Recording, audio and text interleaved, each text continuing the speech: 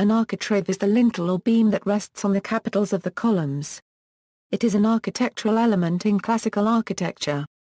The word architrave is also used to refer more generally to a style of mouldings framing the top of a door, window or other rectangular opening, where the horizontal head casing extends across the tops of the vertical side casings where the elements join.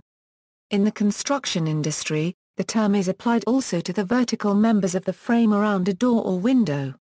Classical architecture: in classical entablature, it is the lowest part of the entablature consisting of architrave, frieze and cornice. The word is derived from the Greek and Latin words arch and trabes combined together to mean main beam. The architrave is different in the different orders. In the Tuscan, it only consists of a plain face, crowned with a fillet, and is half a module in height. In the Doric and Composite, it has 2 faces, or fasciae, and 3 in the Ionic and Corinthian, in which it is 10/12 of a module high, though but half a module in the rest.